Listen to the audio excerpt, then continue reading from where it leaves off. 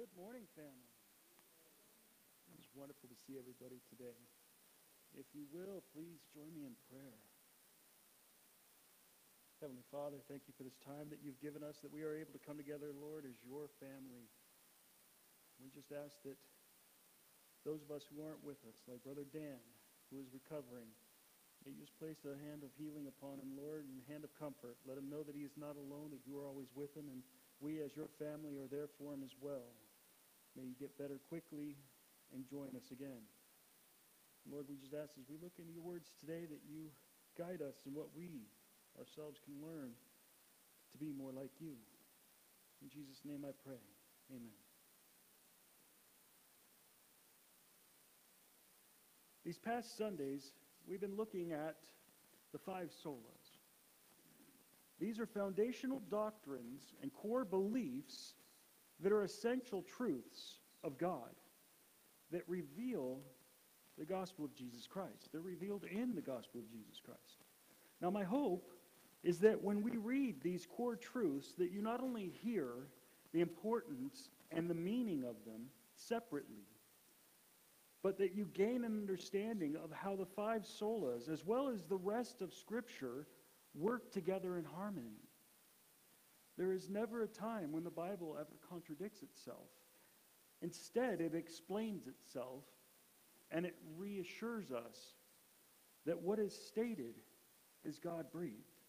Now, we started with sola scriptura, God's word alone. The sola maintains that the Bible is the highest source of authority in a Christian's life. That is what we should be holding on to as the authority in our lives, not what we think or how we feel. Today, feelings run rampant, and everybody seems to think that their feelings matter more than anybody else's. The Bible is the authority from which we are to gain perspective and gauge our actions. The next we looked at was sola fide, faith alone. And that affirms that justification, meaning being made right in God's eyes, comes by faith. Not just any faith, but faith in Jesus Christ.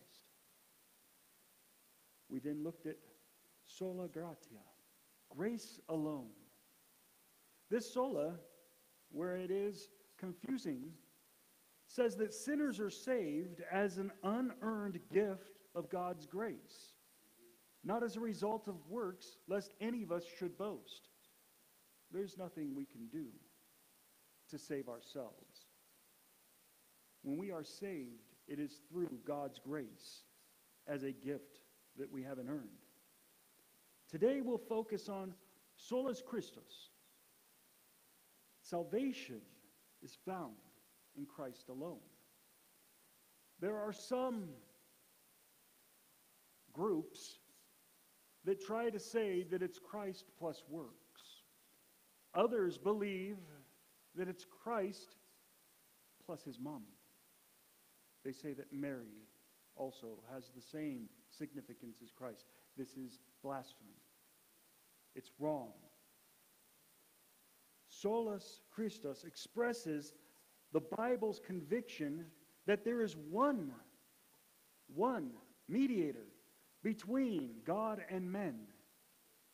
That mediator being Jesus Christ. Therefore, there is salvation in no one else. No other thing can bring us to the Lord, regardless of what some man in a funny hat wants to say. Not all roads lead to God, only Christ. Today we'll be in Hebrews chapter 10. We'll be looking at verses 8 through 14. These are not foreign verses. We've looked at them before. Our verses point out that God's own word promises to replace a system centered on the priests, the temples, and their rites, their traditions, and yes, even sacrifices. Those flawed earthly components were symbols of the real solution to sin, which is a one-time sacrifice made by Jesus Christ. In Acts 4:12, it says, "Nor is there salvation in any other, For there is no other name under heaven given among men which we must be saved. There is no other route to salvation except Jesus Christ. Peter is declaring that salvation is only found through Jesus and that there is no other name. Now he says no other name, which is important because there are many people who try to claim that Jesus is not the only way. They're wrong. Turn with me, if you haven't already, to Hebrews chapter 10. We'll be starting at verse 8, reading through 14. 10:8 says, above when he said, sacrifice and offering and burnt offerings and offerings for sin, thou wouldest not, neither hast pleasure therein, which are offered by the law. Then said he, lo, I come to do thy will, O God. He taketh away the first, that he may establish the second. By the which we are sanctified through the offering of the body of Jesus Christ once for all. And every priest standeth daily, ministering and offering oftentimes the same sacrifices, which can never take away sin. But this man, after he had offered one sacrifice for sins forever, sat down on the right hand of God. From henceforth, expecting till his enemies be made his footstool. For by one offering he hath perfected forever them that are sanctified. I want to go over these verses. We're going to start, of course, with verse 8. The purpose of the passage in Hebrews is to show that animal sacrifices the Jews were making cannot solve the problem of human sin. They're temporary solutions to an eternal issue. And they can only cover external and ceremonial concerns. They can't truly change who a man is. God did not intend for those animal sacrifices to be a permanent solution. Quoting the book of Jeremiah, Hebrews states in verses 6 through 9, it talks about God's permanent solution with a new covenant facilitated by Jesus Christ. It says, but now he, being Jesus, has obtained a more excellent ministry, inasmuch as he is also mediator of a better covenant, which has established on better promises. For if that covenant, and I want to point out the if, for if that first covenant had been faultless, then no place would have been sought for a second.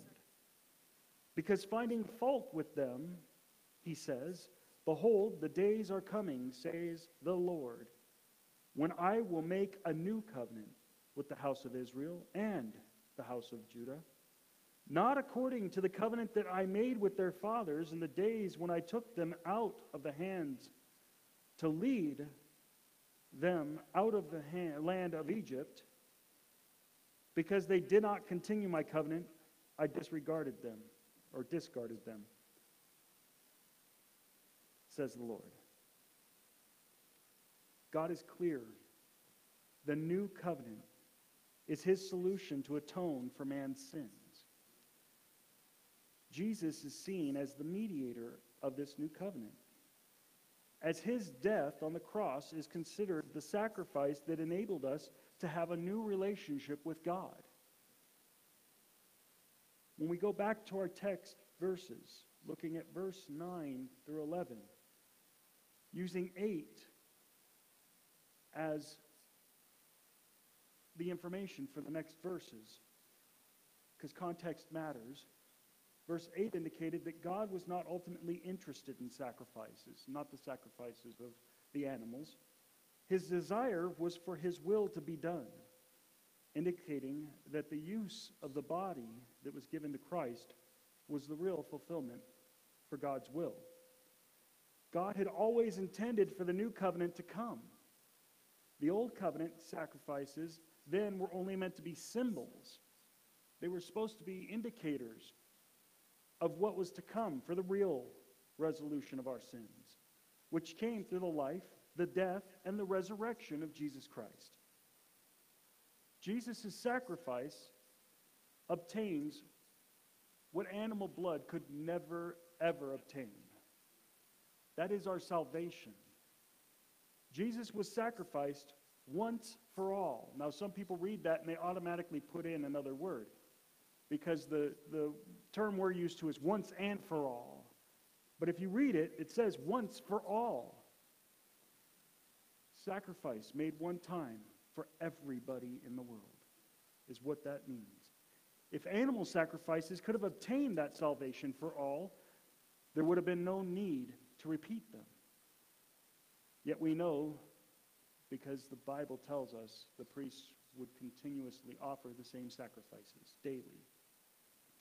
Verses 12 and 13 first confirms Christ had offered for all time a single sacrifice for sins. Then it repeats images applied to Christ in earlier verses where he was previously described as seated at the right hand of the throne of the majesty in heaven. That was in Hebrews 1. Saying, from that time, waiting till his enemies are made his footstools. That is a quote from Psalm 110, verse 1, which announces the Messiah's reign. It says, the Lord said to my Lord, sit at my right hand till I make your enemies your footstool. Now, verse 14 of our text explains, for by one offering he has perfected forever those who are being sanctified. Christ offered his single sacrifice. Now, I want to make sure that I point this out, and I want to be clear. What happened to Jesus on the cross was God's will. He wasn't murdered. He wasn't taken. Christ gave himself freely for us. He sacrificed himself for us. And once that sacrifice was done, he sat down, which symbolized his work was complete. Now in John 19, verses 28 through 30, it references this by telling us while he was on the cross, after this, Jesus, knowing that all things were now accomplished, that the scripture might be fulfilled, said, I thirst. Now a vessel full of sour wine was sitting there, and they filled a sponge with sour wine and put it on a hyssop and put it to his mouth. So when Jesus had received the sour wine, he said, it is finished, and bowed his head and gave up his spirit. Knowing that all things were accomplished, everything that he came to do, all the prophecies that he came to fulfill had been done. Jesus proclaimed it is finished and surrendered his mortal life to wash away our sins so we may be made acceptable in God's eyes. That is the greatest sacrifice ever made for any of us. Sola Christos, Christ alone, is the fulfillment of Scripture. Sola Christos, Christ alone. There is salvation in no one else but Christ. In Romans 3, 21 and 22, it says, but now the righteousness of God apart from the law is revealed, being witnessed by the law and the prophets, even the righteousness of God through faith in Jesus Christ, to all and on all who believe, for there is no difference. God's righteousness has now been made manifest, or made known, if you will, apart from the law, meaning it's new. It's not part of the law. It's separate from it. It's replacing it. There is a path to righteousness, a path to God's righteousness, which does not require us to keep the old covenant, to keep the old laws. Now, Paul adds, the law and the prophets have been pointing to God's righteousness all along. If you look through the Old Testament, the prophets are talking about Jesus is coming, the Messiah. It's pointing to God's righteousness all along. In fact, it was always God's plan to come to the point where Jesus' sacrifice was done as a way for human beings to be saved. That was all part of God's will and his plan. Paul sums up very clearly that the righteousness of God is available to humans through faith in Jesus Christ for all to believe, for all who believe. Sola Christo, Christ alone. As Spurgeon would preach, if you put your faith in anyone else or anything else, you don't have faith. That's not faith. And if you only put a portion of your faith, or you separate your faith and split it between Christ and anything else, Christ and works, Christ and his mother Mary, if you split that faith, then that is not saving faith. That is not faith that will give you access to God's grace. That is incomplete faith that will not save you from eternal damnation. It's not enough to say, I believe Christ died for my sins, but I believe I got to say 100 Hail Marys, and I got to venerate Mary because she's very important. Mary has not heard a single prayer since she passed, and that is a fact. Your faith must be in Christ alone. Finally, I want to look at verses that I hope everyone is familiar with. I'm sure there's at least one that's going to stand out to you when I read it. John 3:13 through 18. 13 says, no one has ascended to heaven but he who came down from heaven. That is, the Son of Man who is in heaven. So if anyone tries to convince you that they've visited heaven, that they've sat and ate lunch at the Sky Lounge, that they've ridden down a volcano with Jesus, they're liars. They're delusional. That's not true. We just read in Scripture, no one has ascended to heaven but he who came down from heaven. That is the Son of Man who is in heaven. 14 says, and as Moses lifted up the serpent in the wilderness, even so must the Son of Man be lifted up, that whoever believes in him should not perish but have eternal life. For God so loved the world that he gave his only begotten Son, that whosoever believes in him should not perish but have everlasting life. For God did not send his Son into the world to condemn the world, but that the world through him might be saved. He who believes in him is not condemned, but he who does not believe is condemned already, because he has not believed in the name of the only begotten Son of God.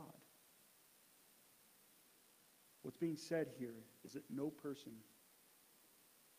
has ever gone to heaven and returned. The only person on earth who ever did that was Christ himself. The term Son of Man, I want to explain a little bit here. The Son of Man is a name that Jesus often used for himself. He will refer to himself using this title several times in the Gospels. This name refers to an Old Testament prophecy about the Messiah, found in the book of Daniel in chapter 7, verse 13 and 14, if you want to look that up. When Jesus spoke of Moses lifting up the serpent in the wilderness, it was meant to foreshadow the sacrifice Christ was going to be making when he was lifted up on the cross.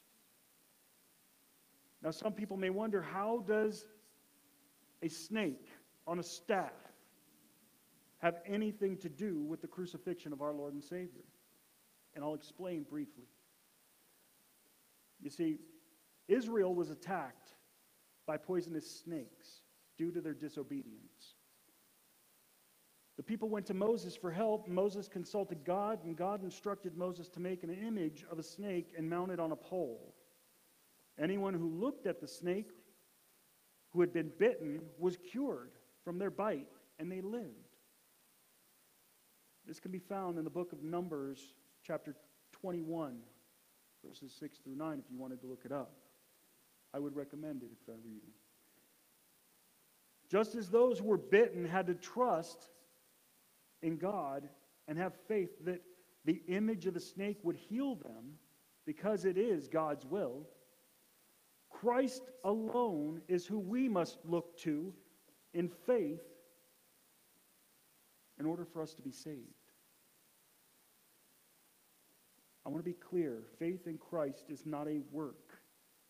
It's not something that we just do.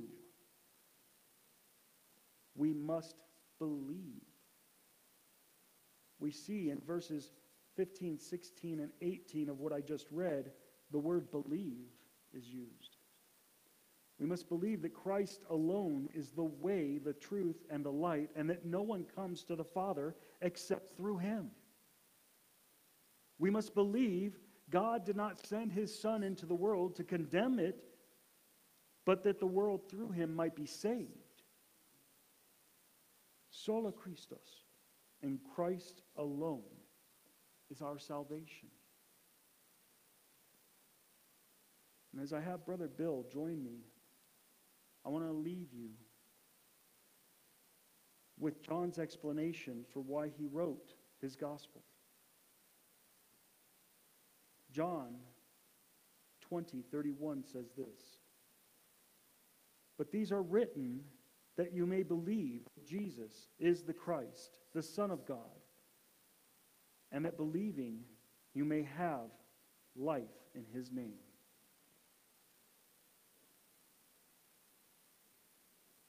In Christ alone, we have our faith. In Christ alone, we have our salvation.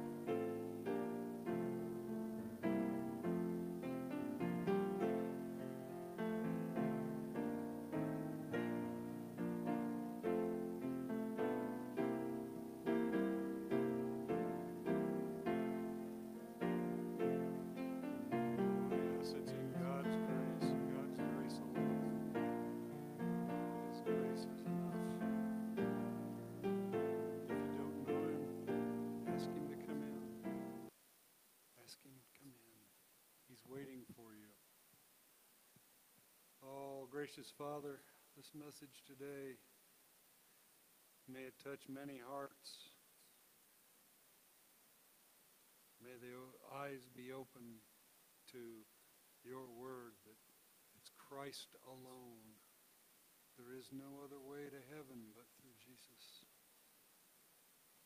Thank you for sending him. Thank you for your sacrifice, Jesus, that we may have eternity in peace with you. Ask you now, Father, to